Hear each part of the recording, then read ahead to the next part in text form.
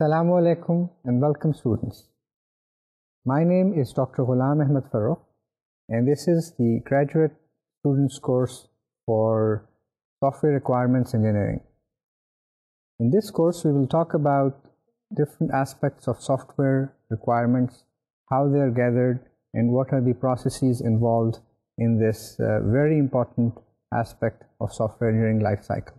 Before we talk about the processes in detail, let me just emphasize that requirements form the basis or the foundation for all software projects. If this process, if this activity is conducted firmly and correctly, then we lay the foundation which results in a very successful and high quality software product.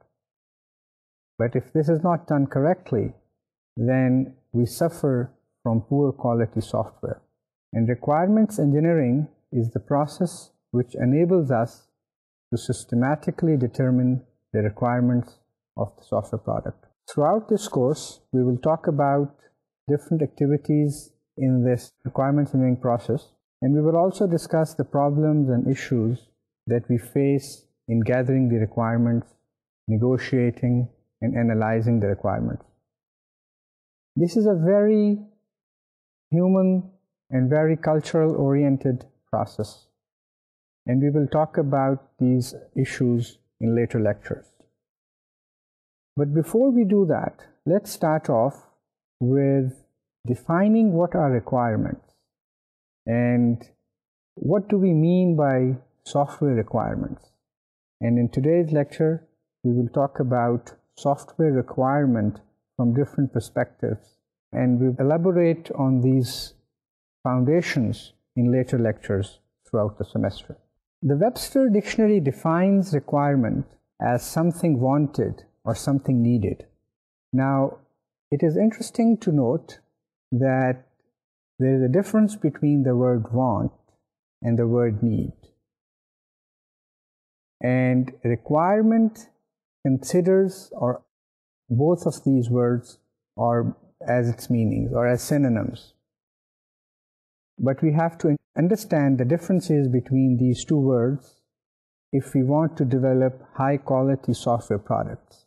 And I'd like to talk about the differences between these two words a little bit.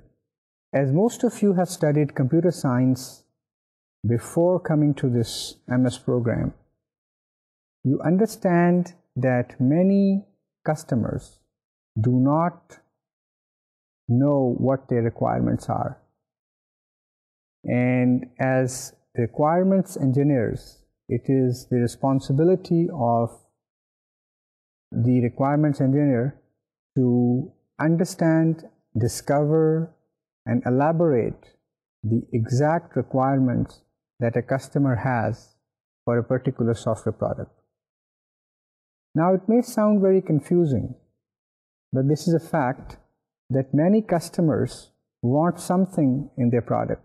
I have just mentioned that many customers don't understand the differences between wants and needs as far as requirements in their software products are concerned. I enjoy telling this as an example to my students that many kids want to eat pizza or burgers, but in reality they may not need it. So this is the difference which exists between what is wanted versus what is needed. Now, the software engineers must have professionalism and training to understand the differences between these two things and express them clearly to their customers. If they don't do that, they will be developing software products which don't meet the real needs of the customers. And that is very important for developing high quality software. Meeting the real needs and real requirements of the customers. It is true that customers pay for the software products, but it is also true that software engineers have to live and work according to the code of ethics that has been issued by IEEE Computer Society and Association of Computing Machinery for their profession. So it is very important to follow the ethical and business professionalism while discovering and documenting software requirements. Let's move on to more formal aspects of what software requirements are. Software requirements are a complete description of what the system does and not how it is done. So again, we are describing things in what versus how. Let's first understand what this means. When we say this software product does this as compared to how it does a certain thing, there are differences of understanding and differences of abstractions in these two statements. I can say my car runs on a with a particular engine. I'm not describing how my car runs on a particular engine. And that's a very important part of gathering software requirements or documenting software requirements. Many people, many customers especially, and we'll see later in the examples, that they find it very convenient to describe how things work instead of telling what things should be done or what are the features of that software product. And then again, when you start describing how things work as compared to what things do, you go into the mechanics of developing things, which is not the intent and purpose of software requirements. So again, formally stating what software requirements describe they describe a complete description of what the software system will do without describing how it will do it. So again, a very important point which must be understood by all students of requirements engineering is that you need to describe what the system does as against how it does it at the requirements level. When you describe how things are done, you are entering the modeling phase, you're entering the design phase, which is not the intent and purpose of the requirements engineering phase. So one point that I want my students to take home from this very initial offering in this course is that they should understand the difference between what the system does as compared to how system does it. And many students I've seen, and many professionals also, fall into this trap of describing how products are developed at the requirements level when they should be focusing on what are the features, what are the functionalities of that software product. And I continuously educate my students as well as my co-workers that we need to stay at the what level as compared to the how level of requirements. Let's look at another point. One way of looking at software requirements, it describes the complete specification of the desired external behavior of the software system to be built. It describes a complete specification of the desired external behavior of the software system to be built. Now we are getting a little bit technical in our discussion here. Let's talk about what the specification is or what complete specification means. Complete specification means what the system does, and it also means that a product can be viewed by its users from different perspectives. So the requirement should describe all the possible aspects of software product from different perspectives. But one important phrase that I've used in this discussion is the term external behavior. The desired external behavior of the software system has to be captured, has to be documented, and it has to be understood by its users. The important, and the reason I said that it's a very important phrase, is that the users can only understand a product from its external behavior. They don't know how the product is built, they don't care how the product is built, and they should not know how the product is built. They can only use and judge the product by its external behavior. By external behavior, we mean that if we give it an input, how does it respond?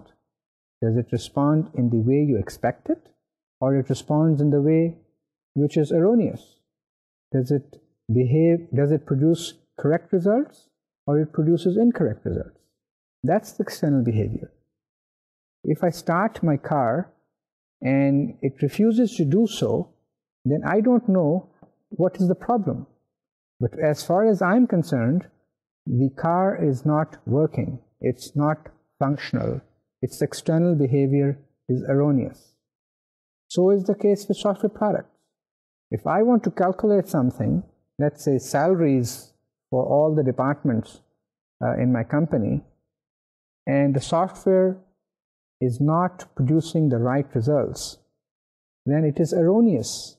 And how do I know that? I know by its external behavior. So the software requirements must capture the external behavior of the software product that one wants to build. And that is the second point that I want my students to take home today. Now let's look at the abstract level details of what software requirements may be. A software requirement may be abstract statements and services and/or constraints, and they may be detailed mathematical functions or formulas or some other domains. But the thing is that you can describe requirements at multiple levels of abstraction. They can be simple statements. I can say, I want a software product which calculates payroll for all employees. On the other hand, I can say that this is a formula, develop a software product to calculate the scientific formula or scientific application. So the levels of details can be from a very high level to a very low level. And that is also must be understood by students and professionals so that document the requirements correctly.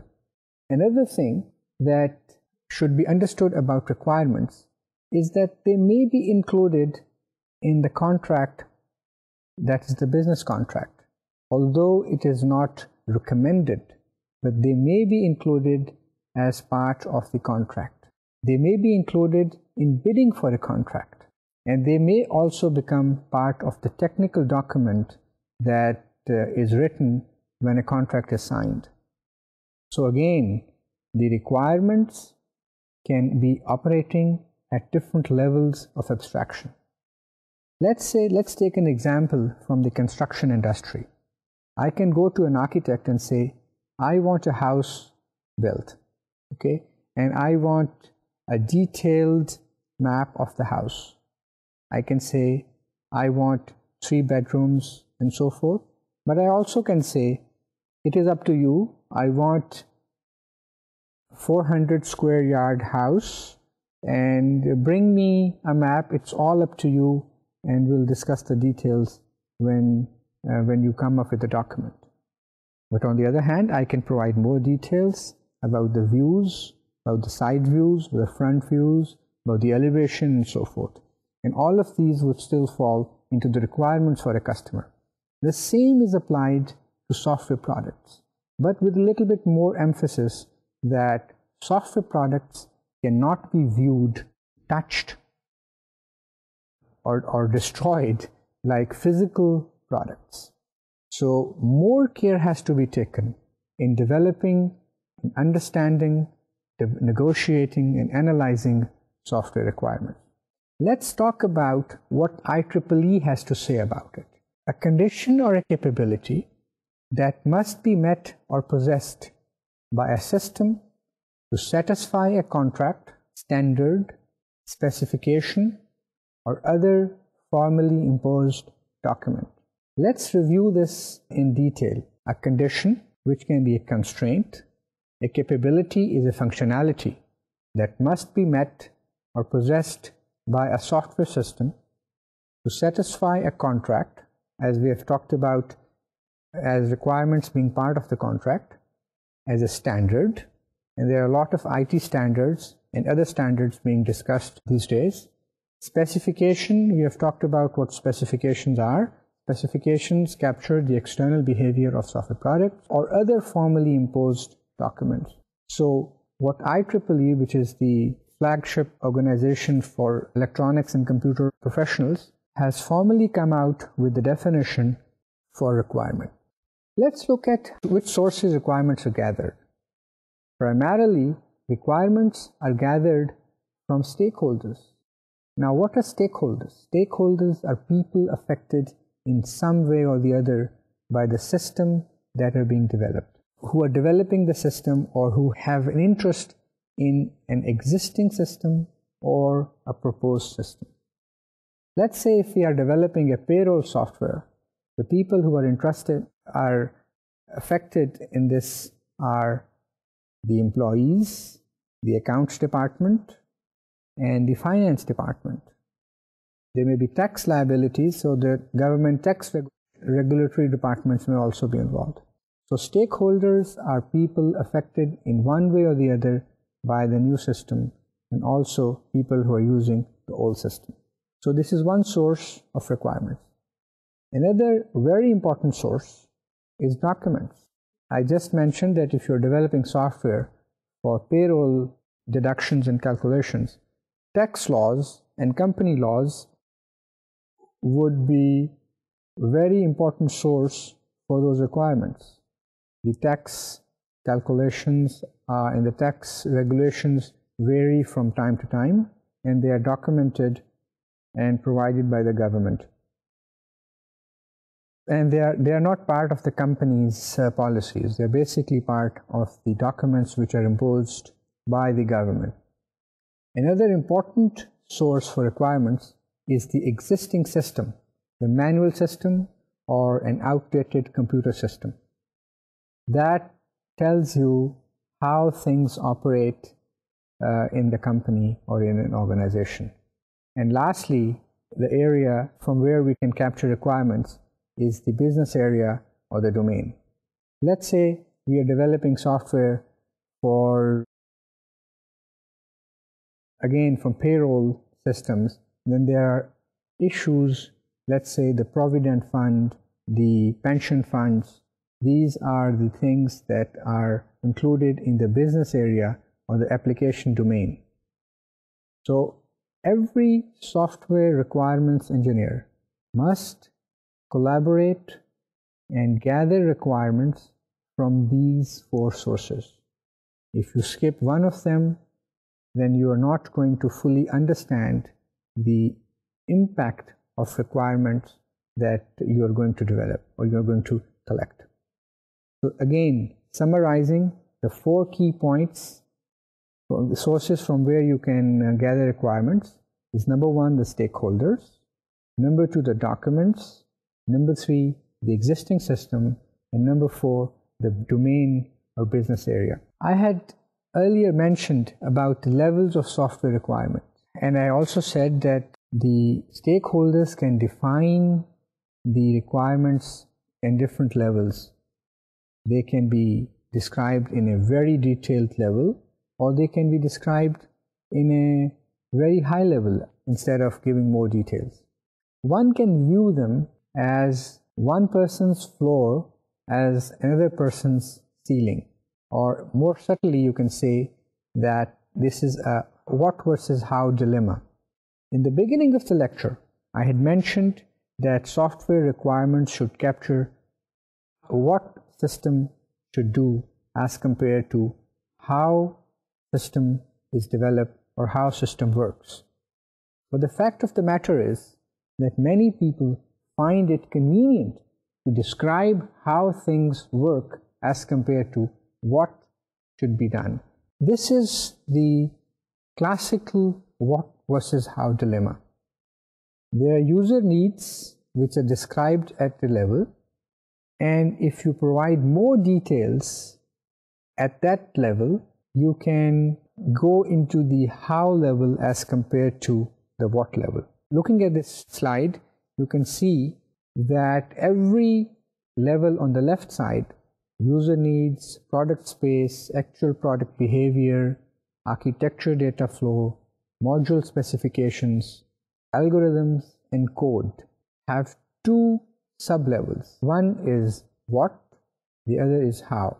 The what of one level can be the how of the other level.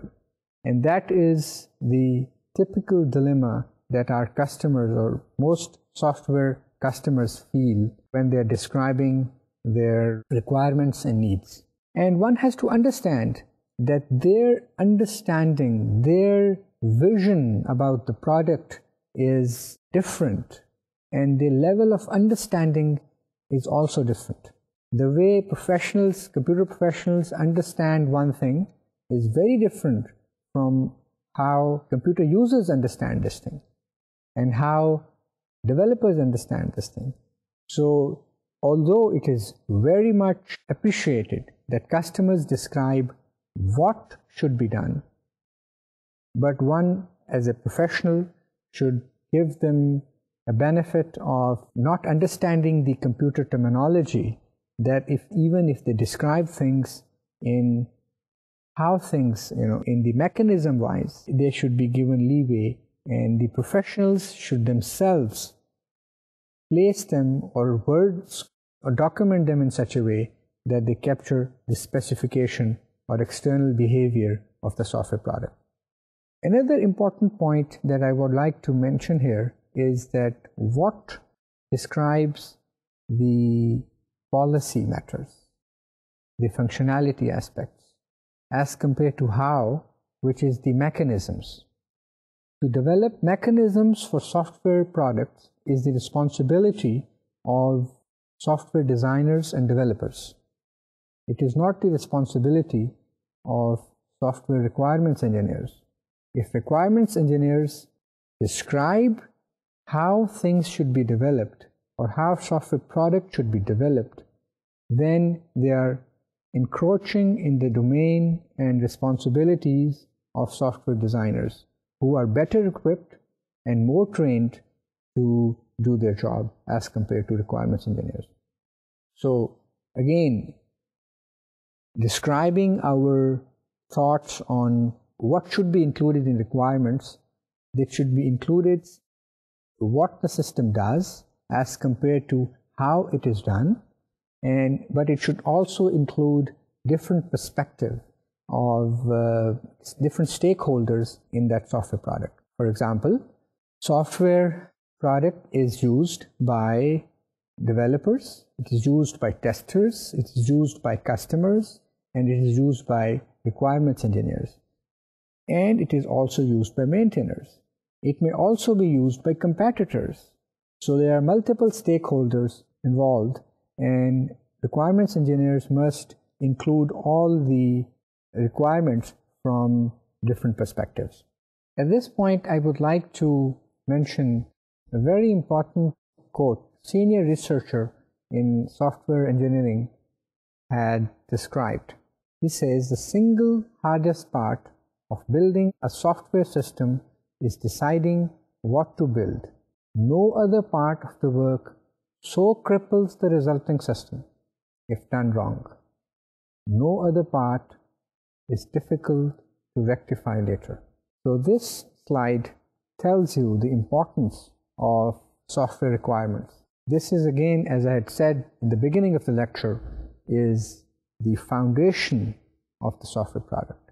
If this is done correctly, then the product will be developed using high quality standards. But if the requirements are not gathered correctly, not documented correctly, then there will be problems, certainly problems, later on during the software life cycle. Let's look at some of the examples of software requirements.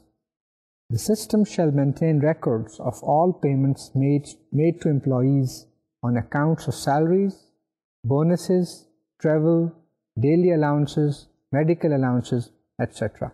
Look at different things that are covered in this requirement. It includes salaries, bonuses, travel and daily allowances, medical allowances, etc. It does not though mention the taxes and other things. And again, this is at a high level of abstraction. It covers many things, provides little information on how things are calculated, focuses more on what has to be done. Looking at the next example, it says the system shall interface with the central computer to send daily sales and inventory data from every retail store.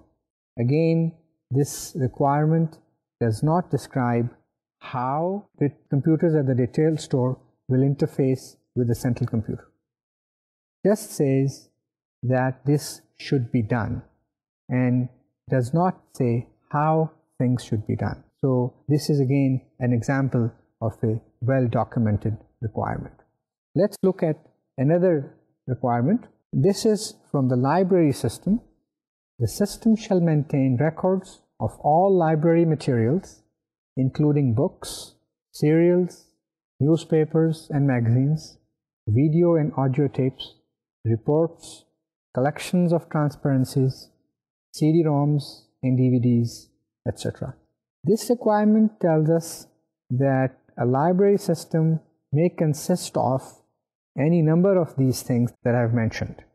It does not tell us how this record should be kept, what other information needs to be captured, although those things may be documented elsewhere, but how things are done is not part of this requirement. And again, this may be a long requirement in itself, but this is a well-documented requirement. Looking at another example, the system shall allow users to search for an item by title, author, or by International Standard Book Number or ISBN. This requirement again is from the library system. Now this requirement tells you to enable the software so that you can do searches on using different parameters. Those can be title of the book, author's name, or by ISBN number. Again, does not tell you how the searches should be done, how they should be calculated, or how much time should it take for the search to complete. Another requirement from the library system is that the system's user interface shall be implemented using a web browser so that students and library users can search the library from their homes, from their offices, from their classrooms, from their labs. They don't have to physically go to the library to search for a book or a CD or a DVD or other things. Again, does not tell you how this protocol or how this search mechanism should be implemented. Just tells you what are the requirements as compared to how things should be implemented. Let's look at another requirement. The system should support at least 20 transactions per second. This requirement captures the performance or efficiency of the system. It does not tell you to use a particular hardware or a particular technology, but it says that the users of the system would want a response so that in 1 second, at least 20 transactions can be completed. And another requirement is that the system facilities which are available to public users should be demonstrable in 10 minutes or less. Again, this is a requirement which deals with the timing or efficiency of the response time and the efficiency of the software product. These are valid software requirements.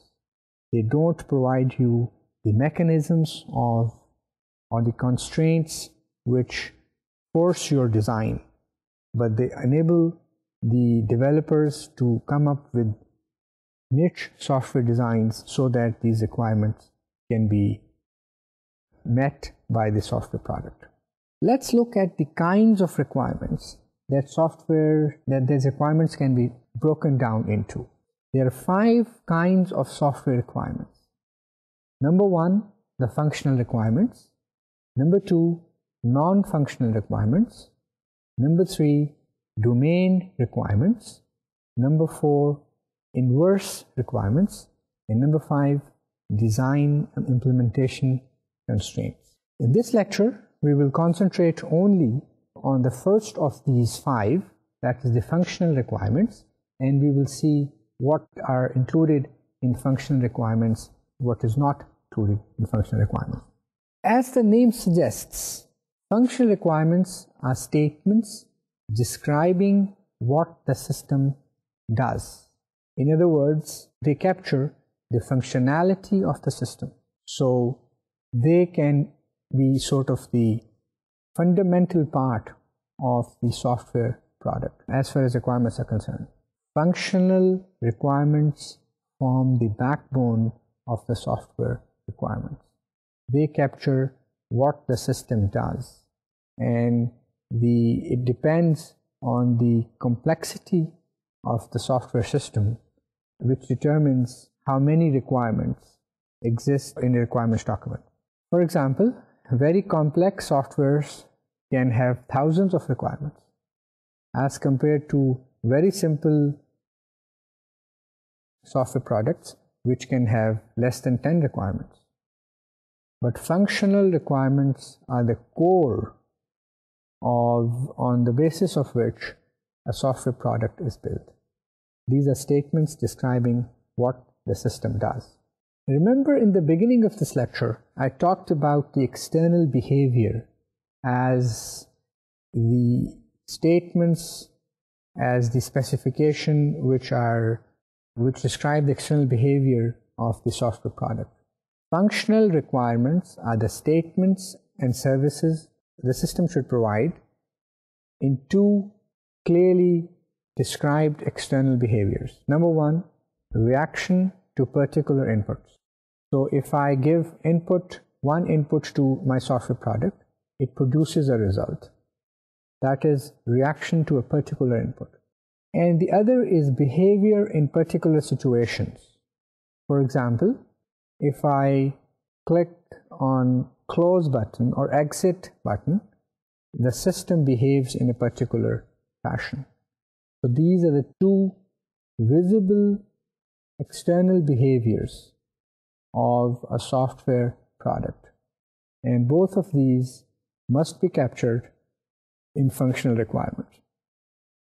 The functional requirements, again, restating the same thing, because functional requirements capture the core of the software product, capture the reaction to particular inputs, and behavior in particular situations. And depending upon the domain for which we are developing software, we may have to document sequencing and parallelism in our domain. For example, if we are dealing with concurrent and real-time systems, there is sequencing and parallelism issues that must be addressed by the software product. So sequencing and parallelism are an important part of certain domains. And as mentioned by me a little bit earlier, that particularly in concurrent and real-time systems, these are the key issues affecting software products. So again, these requirements must be documented in the software product. Another important part of functional requirements is capturing the exception handling or abnormal behavior in certain situations. As it is well understood that in almost every case there is an abnormal behavior associated with it, and that is sometimes missed even by customers and by requirements engineers. So functional requirements must also include the exception handling of abnormal behaviors. So functional requirements, recapturing what I had said earlier, includes statements which comprise of the functionality of the system. They also include sequencing and parallelism aspects of the domains, and they also capture the abnormal behavior in certain situations so that proper exception handling can be taken care of. Let's move on to the next aspect of the functional requirements. A very important aspect of functional requirements is that they should be complete and consistent, and that is why customers and developers usually focus all their attention on documenting functional requirements. Now, this is a very difficult area to completely and consistently specify or document requirements.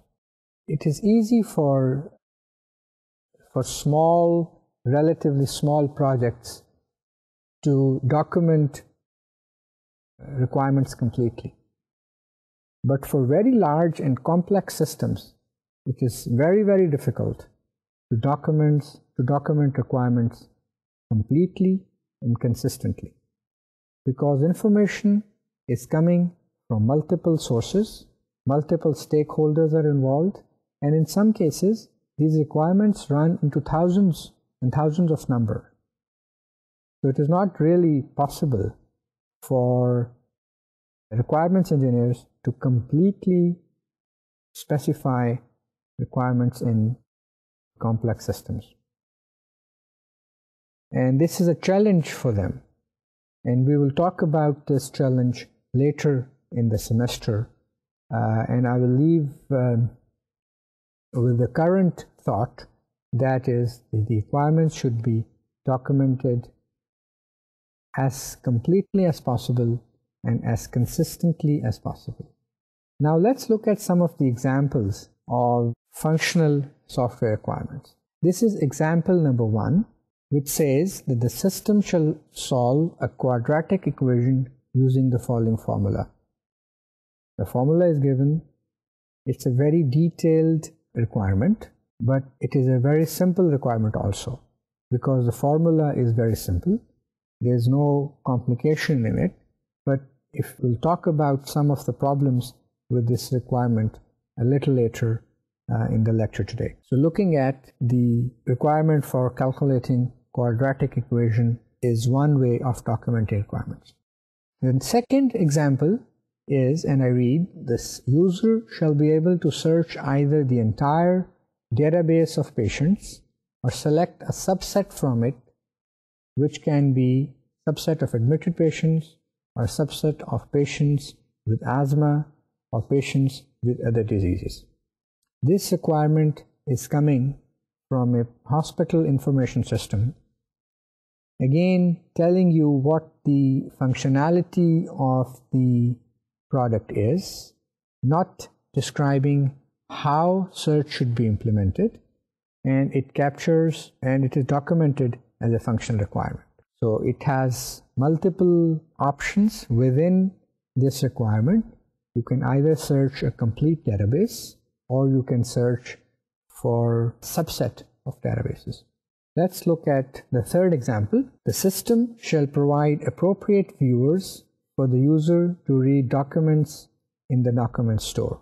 Look at the level of detail of this requirement. This requirement has been described at a very high level as compared to the two examples that we have seen before. And the level of detail in the first two examples was much more than in this example. Let's look at the fourth example of function requirements. It says every order shall be allocated a unique identifier, which can be order ID, which the user shall be able to copy to the account's permanent storage area. Now this is a functional requirement which says that all the products should have a unique ID and user should be able to access that product through that order ID. So this requirement tells us that the user shall be able to use the user ID for accessing that particular transaction. Now let's look at another example. It says the system shall allow customers to return non-perishable items within 15 days of the purchase. A customer must present the original sale receipt to return an item. This example again is coming from a retail software which is used to sell products and is also used to return products. But it has a very specific task for returning non-perishable items. Non-perishable items are those which are not like food items, which do not perish within the 15 days or so. But it also lays a very important constraint on the customer, which is to bring the original sale receipt so that the original sale can be confirmed. And if that transaction was made on a subsidized basis, the actual amount of the item can be given back to the customer. Now, let me make some of the comments on these examples. Number one, notice the level of detail in different requirements described above. Remember the requirement about quadratic equation, which was a detailed mathematical functionality of detailed mathematical equation. Let's look at it from another perspective. It gives you the detailed formula for calculating the value of the quadratic equation. But what it does not mention is the possibility when the value of variable A is 0. What should the system do in case the value of A is 0? You can see that if the value of A is 0, then this would be a divide by the computer will give you a divide by 0 error. But that's not a desired functionality of the software product. When you have a situation like this, the software should degrade gracefully. But also notice that there is an ambiguity in the requirement which simply states that following is the formula for calculating quadratic equation, and the developers are required to just solve that or implement that equation. So in case A is 0, it is up to the developers to think for graceful degradation of the system. There are two possibilities. One, which is very simple and mundane, is that the software product simply refuses to solve the quadratic equation and says that this is an error and the user is expected to give proper input. Or the other is that the product should ask from the user whether he or she wants a solution for a linear equation. But in that case, the requirement will considerably change and the results will not be that of a quadratic equation, but that of a linear equation. From that perspective, although the requirement was clearly stated, it was ambiguous from another perspective. So at the end of this lecture, let's just review a couple of things. Number one, it is important to document the requirements in consistently and completeness as much as possible. Because if one does not do that, they are open to multiple interpretations which can result in the development of faulty software. One does not want faulty software. Let's just recap today's lecture. Requirements form the basis of all software engineering projects. Functional requirements capture the behavioral aspects and functions of the proposed automated system. And functional requirements are the backbone of all software products. These 3 points tell you the crux or the summary of today's lecture. In the next lecture, we will talk about other kinds of software requirements. See you next time. Thank you very much.